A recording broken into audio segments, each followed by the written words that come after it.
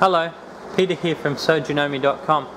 In this video I'm going to show you how you can change your connection settings in the Horizon Link suite for the Memory Craft 15000. So with the Horizon Link suite you have a couple of options on how you can send your designs to the Memory Craft 15000. You can send them with the supplied USB cable. So you plug the USB cable into your Memory Craft 15000, plug it into your sewing machine and send them via the cord, or you can send them via the Wi-Fi link if you have your computer and your Memory Craft 15000 hooked up to your Wi-Fi router. So to do that, the easiest way is to click on EMB link tool. Up in the top left hand corner here there's a circle. That's our menu there.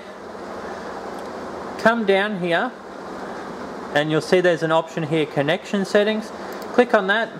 At the moment my connection settings are set to USB, so if I wanted to send designs wirelessly you need to click on the wireless LAN button there and then click the search button.